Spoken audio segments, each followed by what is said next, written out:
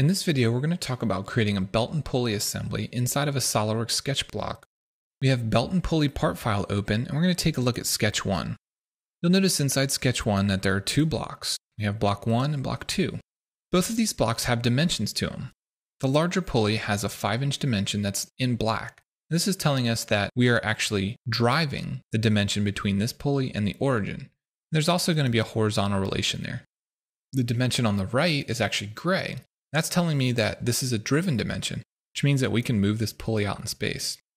Inside SolidWorks, when you're creating these sketch blocks, all you need to do is have the appropriate entities on the screen.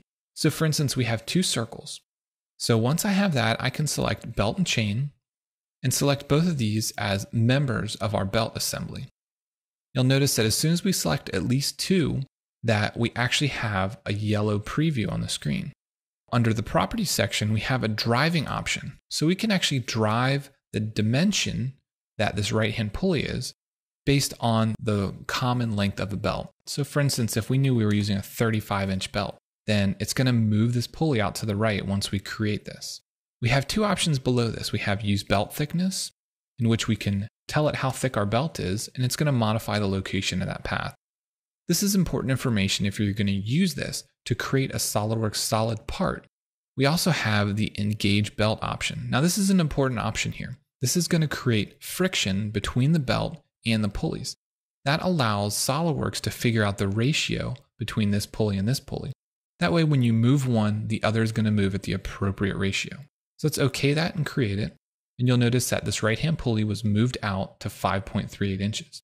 Because we use that engage belt option, we can now rotate these around and we can look at the difference between them.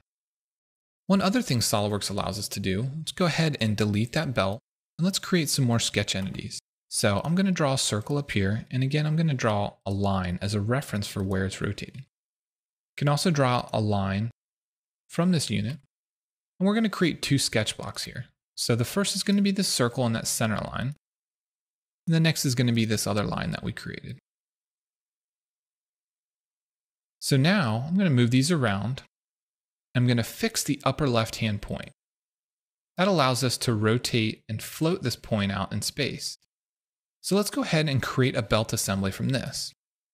So now we can select our members. Let's select this third member. And you'll notice that we can choose the location of the belt on this pulley. We can also use a belt thickness if we want. In this case, I'm going to not use a belt thickness.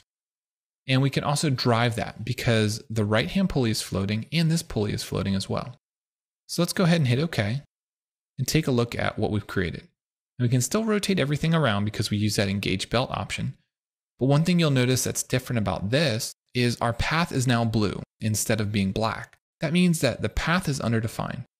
The reason it's underdefined is because we actually have a pulley that can float.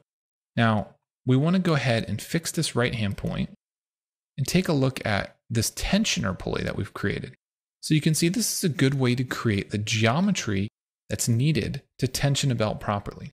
So you can instantly know how long your tensioner arm needs to be and where that pulley needs to be located to properly engage the rest of the pulleys in your assembly.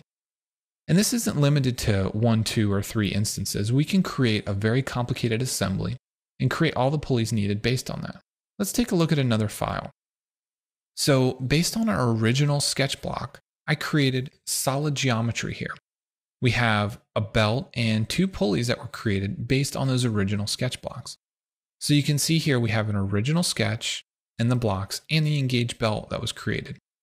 So let's go ahead and edit that sketch and modify this left-hand block. So let's say instead of 4 inches, this pulley actually was supposed to be 6 inches. Exit the block, our path is going to update. We exit the sketch and our pulley is now larger as well as our belt. Now this isn't as easy as I made it seem because you do need to understand how things are changing and how things are updating. For instance, there's a pulley plane that was created that is located at the center of our pulley and located based on our path. Again, there's a pulley plane for the second pulley as well. And then these revolves and so on are dimensioned and defined based on some of the relations between the pulley path and so on. But I just want you to note that you can create these complicated assemblies based on those sketch blocks and they can be easily updated and changed. So this is a great way for you to use sketch blocks when you're creating these belts and even chain and sprocket assemblies by using the references and these simple sketch blocks to create this motion to your advantage. That concludes the video on creating a belt and pulley assembly with sketch blocks.